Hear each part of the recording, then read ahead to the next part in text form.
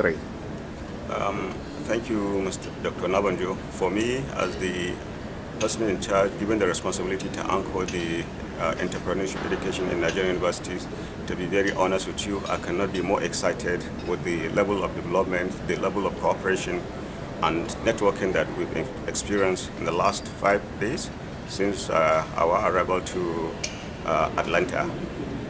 Like I said on the first day, if you remember, for you or for anybody to appreciate what we're here to achieve, it's important for you to know where we're coming from, where we are at the moment, and where we want to be as far as entrepreneurship education is concerned.